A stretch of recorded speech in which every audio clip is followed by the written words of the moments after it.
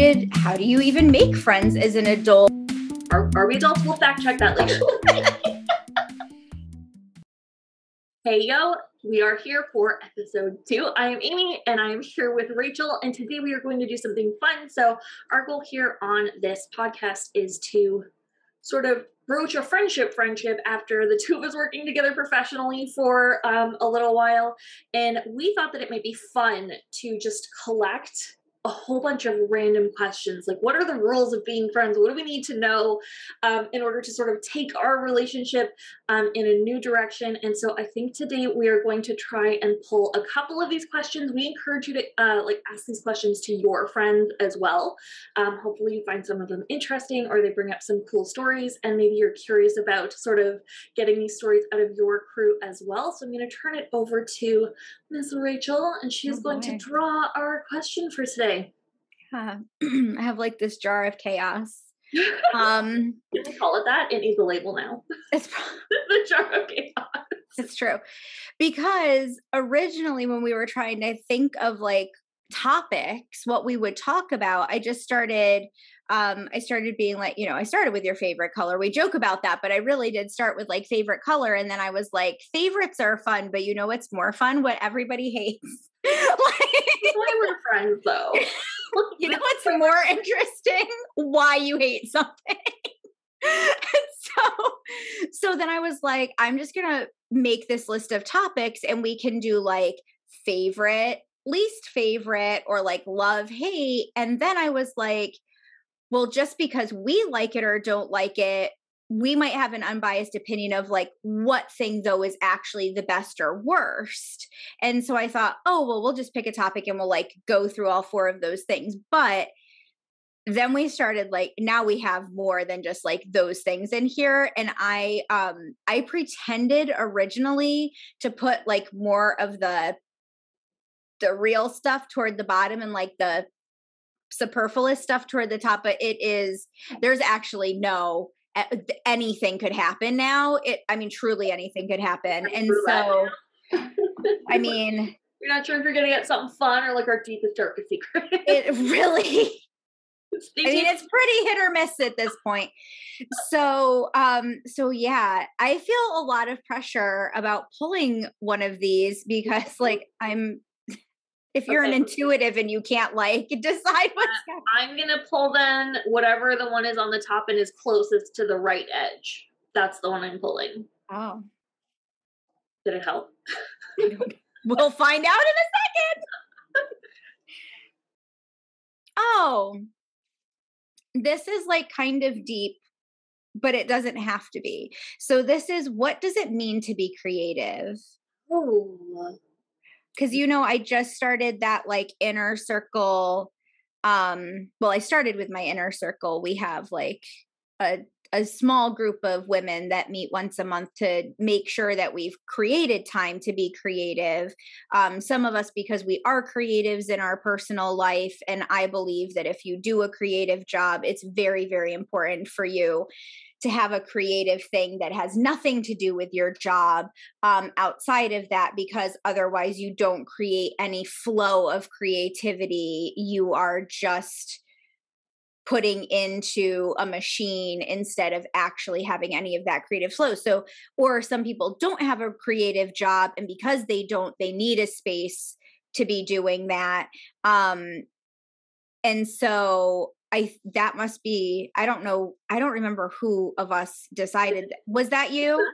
I was like, this doesn't feel like I asked this question, so I'll let you go first then. Cause if it's your question, because I'm going to assume you're just like me. If it's your question, you probably already have a good answer. I mean, that's assuming a lot. I just thought it would be funny to ask you. But yeah, so like, what does it mean to be creative? Like, I think it depends on who you are as a person and sort of your belief system around what is creating. Like, I am a creator, like for how we use that term in society. I run a website. I'm constantly writing articles. I create new recipes. I create images, and I create like I don't know, videos and things like that for Instagram and TikTok and things like that. I'm creating all the time. But when you suggested that I join your creative space, my immediate thought was, well, I never have time to create things, even though I create things all day, every day. I'm actually kind of burned out on creativity. But I remember when you asked as you were asking me if I wanted to come, like you were still in the process of being like, here's what it is, and are you interested? I was already on Amazon ordering a paint by numbers.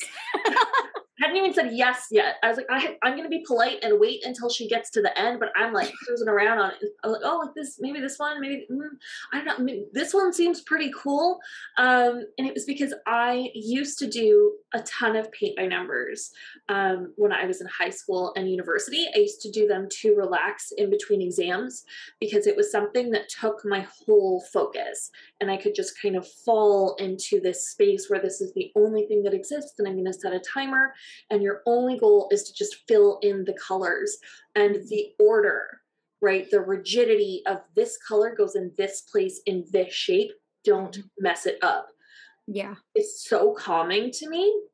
Because like I said, I create all the time. So having something where I get to feel creative and I get to use lots of colors and I get to build a skill and be really mindful and intentional about how this thing is being creative feels like a different kind of creativity to me than all of the other things that I amass throughout the week. This sort of lets my brain unwind. And I remember when we were talking about it when we started the group, and I was kind of like chuckling, like, oh, like I wrote a paint by numbers. Everybody else is going to paint stuff from scratch, and I'm here with a little paint by numbers.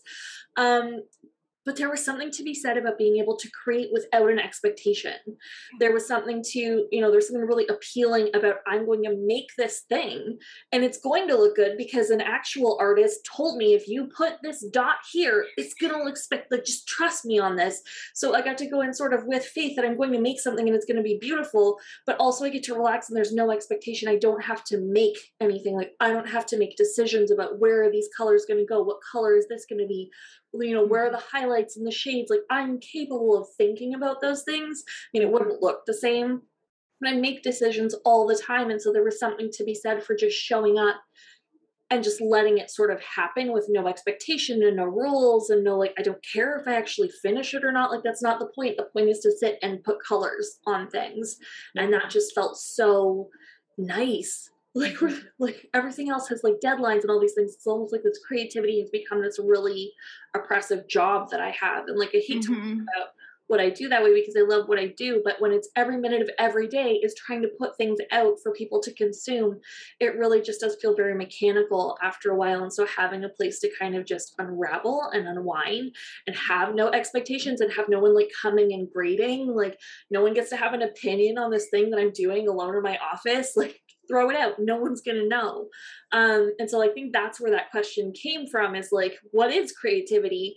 If I do creative things all the time and they don't feel creative, and this one thing that I'm not really creating anything is the most creative thing I've done in a while, like, what does that mean about the world? If that makes sense. Well, and the fact that you having to create also has an expectation of it needing to be a certain quality, right? Whereas like, if you can't tell that that thing is a, barn when you're done, or a flower or a fish or whatever, like, so what, F you, who cares? Like, impact my income. Like it doesn't impact my livelihood. Right. There's nothing really riding on what this thing looks like at the end. Right. Versus like my job, like, and there's something to be said about putting your creations online at all times. Like I can't tell you the amount of nasty comments that I get about nothing. Like I posted something once that was meant to be really funny. It was just like look, I experienced this too. Here's a funny, relatable, like 5-second video of just me. It was funny. It was funny. But somebody commented, this is annoying and adds no value. And at the time, I've grown a little bit since then. I was at a point in my business where I was like, oh, like we don't respond to those comments. Like we take the high road, like I just get rid of it. But it started like eating at my soul, not responding to these things, like just letting people walk into my space and be really rude to me. So I replied, you know what else is annoying and adds no value? And just kind of like, that felt creative. First of all, also, like, I totally would have been on that with you too. And I also am like, I like,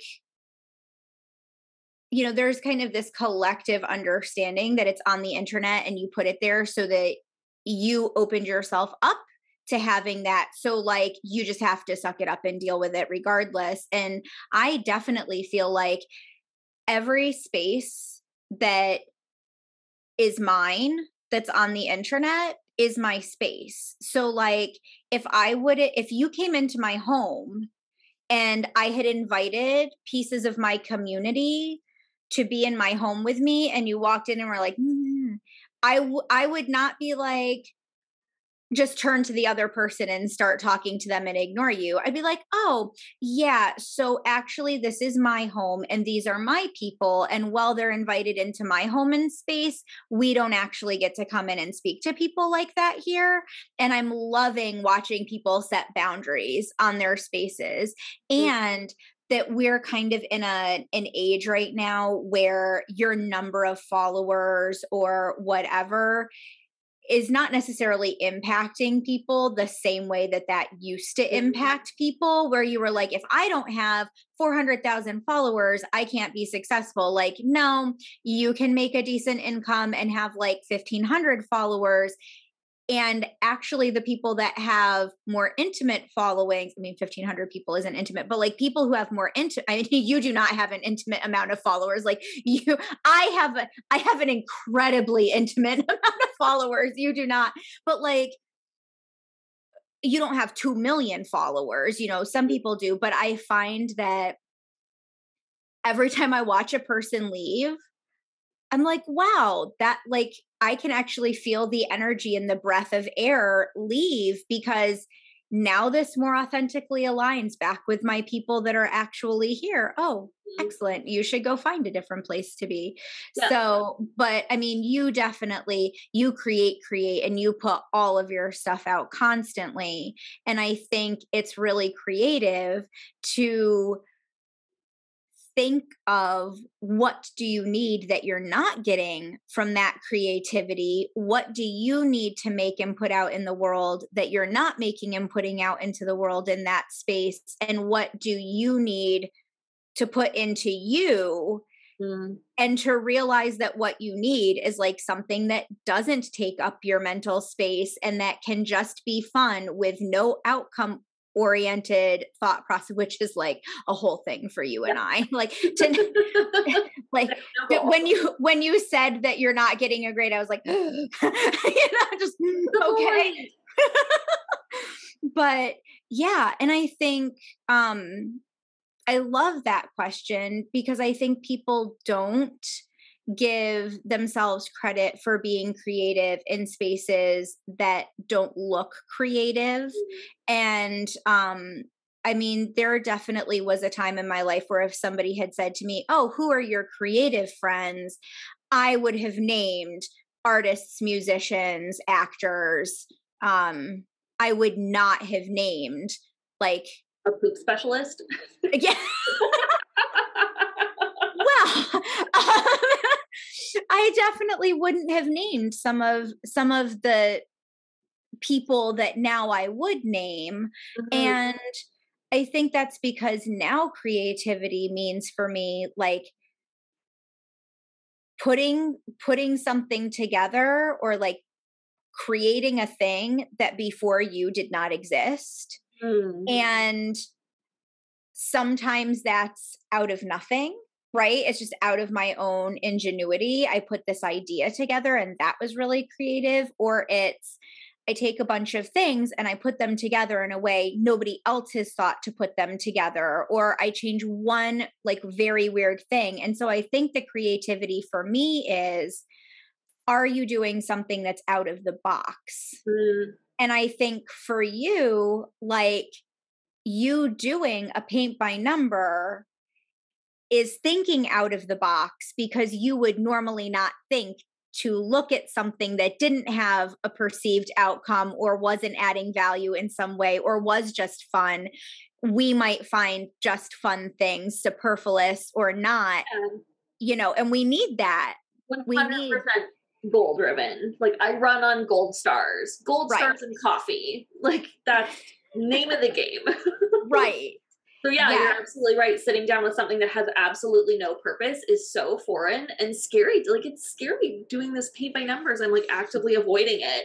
And it's because it just freaks me out that like what is like it just feels so weird that it Yeah. has no purpose or goal or whatever. And I know that that's the fun and it really does help me unwind when I like can get to it. But I think that it's interesting talking about like having what creativity means change over time. Like I also consider problem solving a huge Yes. part of creativity. Like my dad is a mechanic. He's a teacher now. He used to work on like the big Mack trucks and they would have the weirdest problems and need to go out the next morning. And he is one of the most creative people I know. You hand him any kind of gear or machine or tool, like he can make anything out of them. You come to him with the weirdest problems and he's like, oh, like follow me to the garage and like it's fixed. Like I walked in with the weirdest stuff, no notice, and he's like, oh, like I don't know, like let's go, like we're gonna figure it out. And I think that like I know I inherited his mind, like very mechanical. I need to know how it works. But it does strike me as a very interesting form of creativity. Just how do I take these things that don't and kind of make them do? Right. How do I get from A to B if that makes absolutely no sense? Like it still has to work at the end of the day. Like, let's go. This is awesome. Right. Because there are people that are in traditionally creative spaces who are not creative at all. Right. Like I know people, well, just myself growing up, right? Like the instrument that I played I was very classically trained. And then I went to this music institute at Hartwick College, a kind of like near upstate New York near where my grandparents were, where I had originally been born. And they have everybody that plays all kinds of things comes, but they also had like a couple art classes. And I remember I had auditioned and I had accidentally gotten into this one group, which I was not prepared to be in. I had a very good audition piece and not like to back it up in every space. And I had never played in an orchestra before because I had grown up in a teeny tiny town. We had a band and chorus, a band, a chorus. Like there was not lots of different things. An orchestra. Right. Like I had never actually played my flute with a stringed instrument before. And so I ended up in this group that like I didn't belong in, but because I had accidentally ended up in these groups I didn't belong in, I also ended up in a vocal jazz group. And I remember being literally physically ill every single morning that I had to go to group because I knew we were going to have to scat. And I didn't understand it. It didn't make sense to me. Nobody could tell me whether I was right or wrong, but I was pretty sure by the responses that some of the things were right and some of the things were wrong, but I had no like checklist of way to know about that. And also like, there was a particular person that I grew up with and they could really play their instrument. And there was like Zippo personality in any of it. And then because I grew up outside of New York and I kind of had this beautiful, like be in the woods, introverted, whatever. And then I could go into the city quite easily. To hear somebody playing in the subway and to be like, I know people who are professional musicians who could never do that. And to think, not to say that you're not creative if you understand how the things go together, but like, I find that to be, you're really good at math if you can put music together more than that you're so creative. Like my son writes music and I'm like, that's cute how you heard that in your head. I have no understanding of how you got there, but I come from a line of musicians and kind of like creative people. So it's interesting now to see, like, I would consider some architects that I've met to be a creative over some actors that I've met who like X plus Y equals Z every time, and you're never going to get anything new or interesting out of them. And I just find that to be so weird. But when originally when I read this question, I actually do remember now you sending this to me. Instagramming it to you at 3 Yeah, yeah. What is she on? Which means that I saw it at like 7 a.m. like this. Because you're one of the people whose things are safe to open in the morning. The very, very first thing that came to mind is I love the movie Mona Lisa Smile with Julia Roberts. And at the very end, F you if you think this is a spoiler alert, because this movie is like very old. I feel like it's past the spoiler alert. Like, yeah, like it's too late for you. Also, let me tell you the end of like Dirty Dancing. They dance. Dirty. But at the very end, all of her students bring her a paint by number, but they're all painted different colors. So like they put like some of them are like all different shades of blue, and you look at them and you know that underneath they were all the exact same thing, right? They were like Van Gogh's vase of flowers or whatever. But not only can you pick out like some of the characters and which one is probably theirs, like you can tell why there's that connection there, but I have a lot of feminist like connection to that movie anyway, but it's so fun to see all the women show up in this space that they're like, this is the cookie cutter we were all given. Mm-hmm. And now this woman has given us permission to like, we can't necessarily make a new cookie cutter yet, but like we're all allowed to show up with our cookie cutter however we want to. And I just like that, to me is creativity, giving yourself permission to like do something that maybe somebody thought you shouldn't do or that's surprising. And I picked up watercolors during the CoCoRoRo, and my grandfather's like mother and sisters were all very specific women, and like one of my, whatever that makes them, my great aunts, my great aunts, I think, like one of them went through Europe and painted, and one of them like went to Italy and played piano before women like went and traveled places without having a chaperone, and and did something that was them and put themselves into the world instead of like getting married and whatever everybody else was doing. And even my grandfather's mother ran like the one room schoolhouse, and she was still not like a part of the cookie cutter either, even though she maybe looked the most of that. And I've always wanted to be able to do art, and I am so results driven. If I have something in my head and I can't make the thing that looks like that, then it's a failure, right? So I decided to choose the painting thing that you can control least.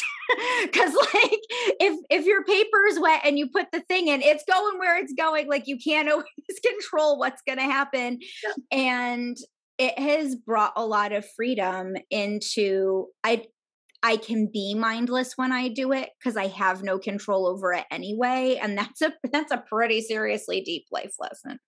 Like that's a lot. So I love this question. Thank you.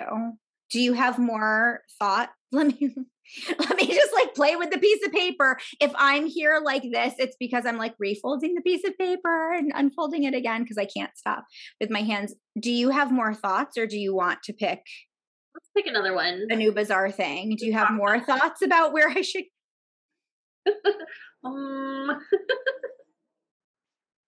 Okay, it's too late. I have one for better or worse. And it's not one word, so I really don't know what's going on. But this one you definitely sent. Okay. Thoughts on resting bitch face? Yeah, that was me. I really need to know what the impetus behind this was. Like, I need to know why that was a thing. Okay, so I get accused of having resting bitch face all the time, and I don't know why. It does not even occur to me how that could possibly be true.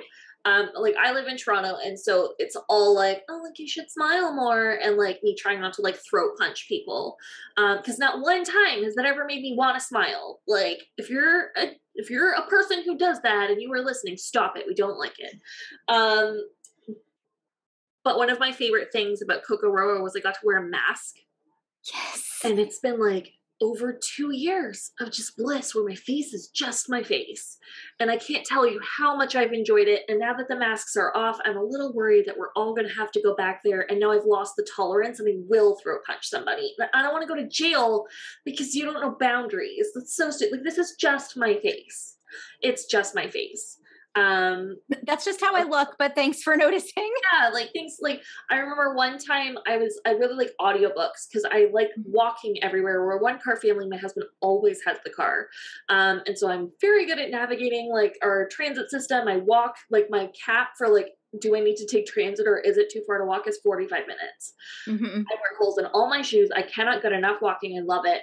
And so I do a lot of audiobooks, especially when I'm marathon training, because it's like hours and hours. Like you don't have to remember to like re-download a bunch of podcasts or something. Yes. And one time I was waiting to go in to some appointment and I was listening to this book and the woman in the book was having a miscarriage and I had invested like hours in this thing. And it was like, oh my gosh.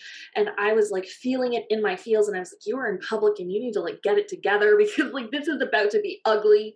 And some dude walked by and was like, you should smile. You'd be so much prettier. And I was like, you're going through right now. I am having an emotional thing right now. You need to go away from me right now. Like I gave him cut eye. Like I didn't know I was capable of giving that to a person I didn't know. Like the level of rage that came out of my eyes was like superhuman.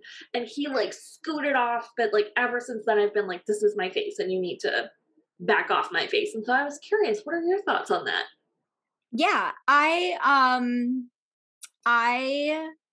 generally speaking, really embrace a word that is supposed to be derogatory for women and is like generally only used to derogatorily describe or deal with women.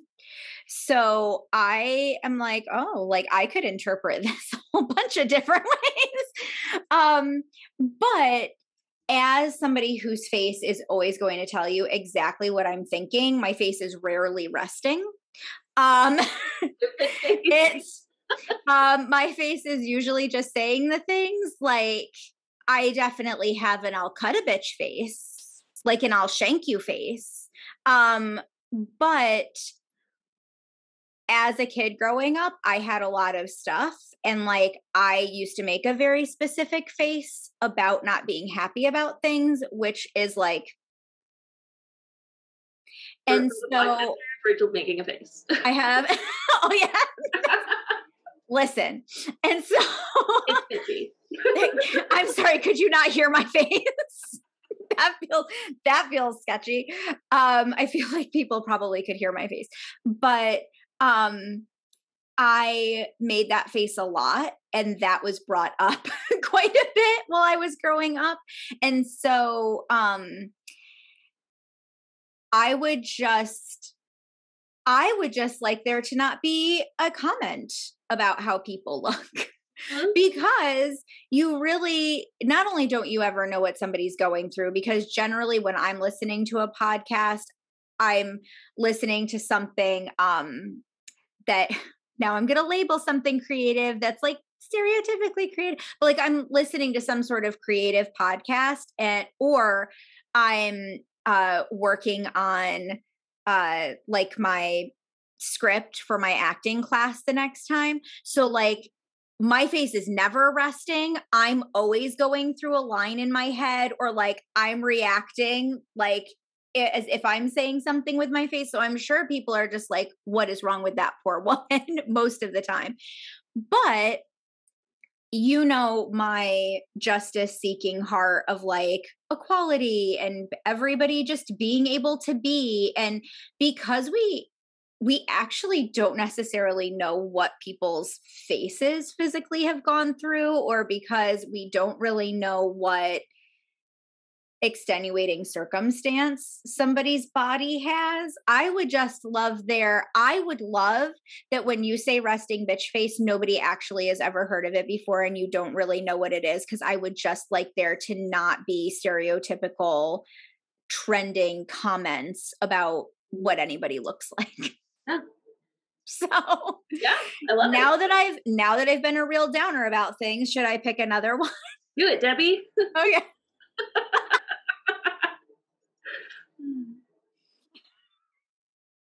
Okay, I just picked the one that wasn't calling to me instead, so I'm going to go back to the one that was. All right, fair.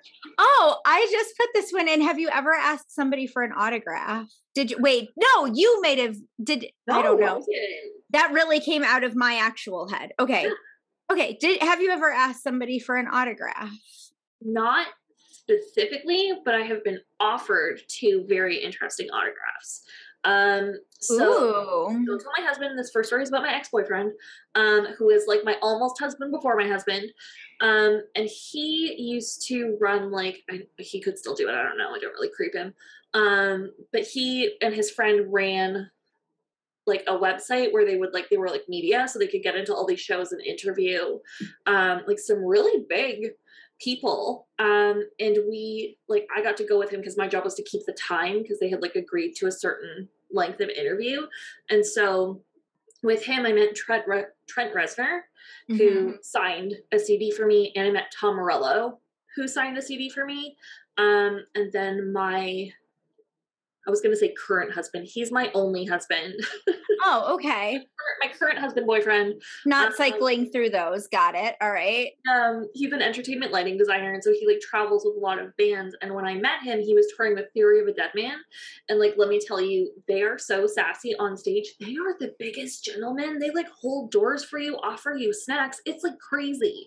You would never guess seeing them on stage, but they're like the nicest people. Don't tell them that I said that because it'll ruin their image. They work so hard on that. But one time they were like going to Sarnia or something. It was the first like overnight thing that my husband and I had ever done together. And so we went to Sarnia, and like they gave me like a shirt and they gave me a CD and they all signed it. And so I think that's my favorite autograph, even though technically I didn't ask for any of them. I love that. That's so cool. So you know that I'm a big theater nerd. And so like I do, I hit a point in my life where I realized that I was very unhappy. And I realized that part of that was because I wasn't participating in anything that brought me joy. And I was like, that's it. I have to make sure that I'm going home at least, one time a year. And then we moved back to the East Coast. So that was actually feasible. So I do go back home. I go up to the city. I'm not from the city. I like to say I'm a New Yorker. I'm from New York, the state, not the city. But like, I didn't know growing up that they would stage door after shows. So like often many of the people that were just in the show will come out the stage door and that people would stand and wait with their playbills to get autographs. That wasn't something my parents would never have like been people who would have thought we needed to go fight a maddening crowd to go stand in a line to maybe have somebody, whatever. And then I too was, I had a person briefly in college, and speaking of resting bitch face, and and we went to see Jekyll and Hyde, and we went to the stage door, and I think we actually might have gone like when they knew some of the people would maybe be arriving for work, and then we stayed after. And I remember him having his playbill and like getting it signed, and him being like, do you want do you want your, and I was like, no, because I thought it was so rude. These Oh, people just ran a marathon. Are you freaking kidding me? They all have to come out and be nice and act like they want to see each individual face. They were on stage for a reason. They might not even be comfortable one-on-one talking with people. They might just be people that are okay being on stage. I was so like, I was so like, oh my God, I was so embarrassed. I was mortified. And then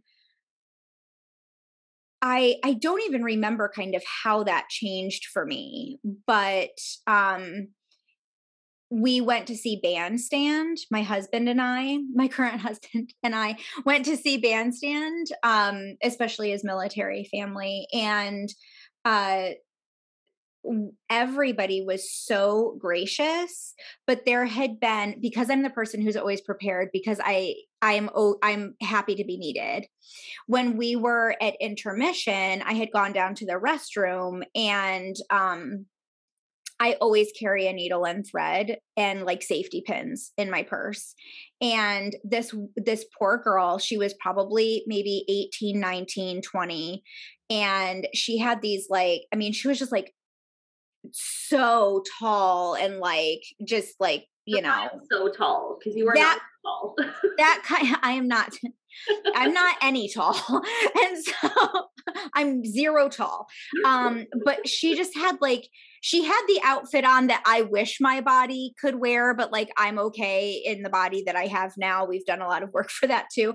But she had on these like really cool high-waisted black pants, and the entire zipper had broken, and she was like holding her pants together, but the pants were so high, the zipper was literally like, it had to have been 16 inches long. I mean, it was like all of her pants, right? Like now she's just not wearing pants. She was wearing a lot of pants. Now she's wearing no pants. Like it was a thing. And I remember I like took all of the safety pins out of my purse and I handed them to her, and she's like, oh my gosh, thank you. And she like safety pinned her whole pants up. So fast forward, we're at the stage door now, and we had gone to see My Fair Lady. Like, I don't remember if that was before or after, but like now my husband thinks he's a theater person too. It's kind of funny because, okay, sir. But We're good. we literally go out, and like Brandon Ellis came out, and like Joe Carroll came out, and then and they were all signing everything. And my husband and I are literally where they come out, right against the railing, like perfect place for people to sign our stuff. And this girl and her three friends, literally, they just like shove in front of me. And my husband was like, oh, no, like, no. And I was like, and also, ma'am, you would be not wearing pants in New York City right now if it wasn't for me. And it's very likely that you and your friends came from afar on a train or a bus this morning, and you're not even like, can chat, jet back to your, excuse me. And even I was just like, are you serious? Like, is this real life? And also, I'm a whole adult. Like, how dare like, please don't push the elderly out of the way. And so my husband was like, no. And he's not a tall man either, but he's not as not tall as I am. And he just like put his arm with my playbill out between them. And then like Laura Osnes and Corey Cott came out, and they were kind of the leads. And, my husband was like, that it was very cool to see like our stories somewhere. People watch movies of like somebody comes to your door in your uniform and you watch people crumble, and like that's what you see of that. But to not really know how people live with that in their bodies every day, it was very cool to see that. And plus we just love that era of music and whatever. And so I have all of the original Broadway cast on my playbill. And that is like very near and dear to my heart, because they were also so gracious. Like when he said that, Corey stopped and like chatted with him for a couple minutes. And I was like, you have this whole like fan base of young girls who are delusional about how old you are and how old they are. And they're like waiting for you to sign their stuff. Right. And like, that was so gracious and lovely and just whatever. And then we went to see My Fair Lady. And, you know, sometimes you go to a show and people are out, like they just are. And when you're a theater goer, you kind of joke about like you don't want to come in and have there be like an extra piece of paper stuck in your playbill, because that means it's going to have a piece of paper that's like, tonight the role of whoever will be played by this person. And I always think about like, I'm sorry, the person who is about to play this person is on Broadway. Like they're probably all right, you know? And so like, okay, you go to see a person, but like how awful to go and have them like announce like tonight the role of whoever will be played, and hear like a simultaneous like 1,500 people groan. Like, well, I'm very excited and feel capable now to come out and entertain you. And so we had lived in Washington State when a couple shows came out that I really wanted to see. One of them being the show Catch Me If You Can, because I love Norbert Leo Butz, and he was playing like the drunk father in My Fair Lady. And he was literally the reason we put our bodies onto an airplane, flew across pieces of our country, landed and went to this show. And we get there and he's not there that night. And like, I was in such a state of like, I didn't even have a feeling. I was just like, and so, so then we stage doored, and because it was kind of like an old person show, there were very few people. So the people came out and like had whole conversations with us and blah, blah, blah. Like it was so lovely. Like everybody just kind of had chats with everybody, including the person that played his role. But one of the older women in the show had been in Game of Thrones. And so lots of actors come out and they just like, you know, past everybody. They are not stopping to sign everything. And PS, it's not their job. Right. So like everybody who bitches about the people who don't stop, like, I hate to let you know when we did this, and then that was the end of their job. They're back to real people. I don't know if you can tell because they're not wearing a costume now. So now they're not doing their job now. And so the person who had played the female lead came out, and she had kind of like made a beeline for the situation. And I heard like some teeny boppers kind of next to me. And I gently explained to them how when they, and that was the end of her job for the night. And also, did you watch the woman sing 7 minutes worth of a song while she ran up and down a rotating flight of stairs? Like, are you stupid? People who probably bitched about the 4 blocks you had to walk to get here tonight. But so this woman who had been in Game of Thrones comes out, and she has her like security person, right? And she is like going to her limo, and my husband is like getting in the limo with her. Like, I don't know who she is. We've watched Game of Thrones. I'm still in the phase of like, we're on season 4 of Game of Thrones, and I still have to be like, who is that? Who are they related to? Why are they here? Who did they die? Like, I don't understand what's happening. What clan of people are they a part of? Please explain it to me again. And she signed only my husband's playbill. Because he asked, he went up and he was like, oh, Game of Thrones. And like, and she probably could smell on him that not a theater person, and like took pity and signed it.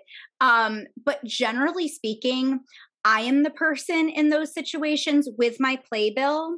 And I'm like, oh, this 13-year-old over here who just said next to me that they're from, you know, like Indiana, it's their first Broadway show, and there are 3 people behind me, and I'm like shoving them in front of me so they can have like the experience, because I feel like I'm a grown-ass person and I've had the experience. But I'm either doing that, or I'm like in the middle of doing that, and the person comes and they have to be like, do you want me to sign that? Like, we went to Moulin Rouge Danielle and I, my friend that I talked about in episode 1, and I was literally like talking to somebody, like waving my thing, and all the leads are coming out, and they're like individually, they're like, would you like me to, Unclear. were you here for a purpose at all? Like, and it just doesn't occur to me because their job is over. Anyway, so I do have autographs. I don't know that I ever asked for any of them, except that I like showed up in the collective and they were like, I don't know if you knew, but you're supposed to want my autograph. But like, here's a question that I'm curious about. Oh boy. How do you store all of these autographs? So I didn't know that like things were a thing, and I have a hard time that like everything is sentimental to me. Everything I can attach a moment to anything. And so like plus I am perfection driven. So like the fact that I don't have playbills from like the first time I went to a show to now makes it very hard for me to save things from now.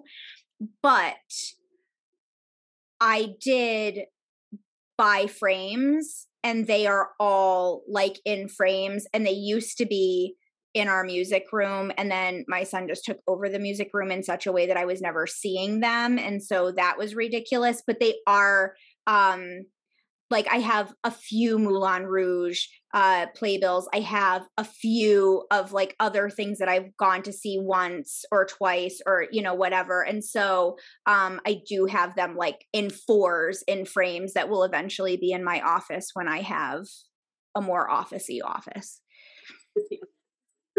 But I'm really bad at like even knowing what to do with them, because I have friends that are less theater people than I am that have just like binders of, because they sell them like specifically for playbills to put like that sized thing in. But like having an album would drive me batshit crazy. So there's no reason. But yeah. Is yours in a special place? Like, do you have it? I don't have any of them, I don't think, anymore. Oh, okay. That makes me feel better about my life. Well, and it's different because I wasn't there to see the person. I was there as an adjunct to someone doing a job. And so like I still have my picture of me and Tom Morello where I was like, oh no, you don't have to do it. He was like, here, like we'll do a picture together. I was like, oh, like we don't have to do that. Like I'm not associated. I'm just keeping the time. Like I'm just here as like a superfluous person. And he was like, no. And so like I still have my picture of me being like, oh my God. Like, but that's on Facebook. So I've done some I've done some like meet and greet things before a concert with people. And so I have a picture of me with those people. But in every circumstance, that person has also had to ask me if I would like their autograph. Like I have the thing that they have given me for the person to sign, like in my, and they're like, what? And a couple of them are the same people. So like, I went to see, this one Broadway actor, he grew up in a town very adjacent to mine. And so like I knew of him growing up. We were in high school at the same time. And it's been like such an affirmation to my soul of to just do what you want to and don't worry about the things that he has made it. Right. I mean, he was in a much larger school than I was. So even if I knew he was going to make it at the time, that wouldn't have said to me, it's an okay thing to pursue because I was from a dinky, tiny little place. But like, it definitely made it different for me when my son decided he wanted to be a music performance major, for me to be like, I think that's great. And I have no feelings about that. I have no worry about him making a living. I have no nothing, because you don't have to be famous to make a living. But I've gone and seen this person, his name's Aaron Tveit, and he's been on Broadway several times. And then he also has like done a couple movies and some other TV things. And he did a series of concerts, and I got to go, I think, to 3 of them. And I did a meet and greet for 2 of them. And both times he had to ask me if I wanted his autograph. He had to be like, you know, like basically like the thing you have around your neck that I have signed for the other 30 people that were just ahead of you in line, that would you like? And so I just don't get it. Like, I just don't get it. I don't know. I'm not smart enough. I don't get it. My hair thing's going to fall out. I'm going to just deal with it. Here we are. Now we're going to have to deal with whatever happens. We hope it's nothing too terrible. Everybody watching on YouTube is now going to wish they had listened to the podcast. Chaos. So we delivered. So is this the end? I guess it is. Or are we doing another one, or is this the end? Probably the end. We should probably the end for later. Okay, so then we're just done. We're done then, right? Yep. Okay, love you, bye. Okay, so there is episode 2. If you want to talk about any of these things with your friends, if you want to discuss these experiences yourself, drop them in the comments. If you're listening to the podcast, shoot us an email. We are so excited to get to know you guys too. We'll see you later.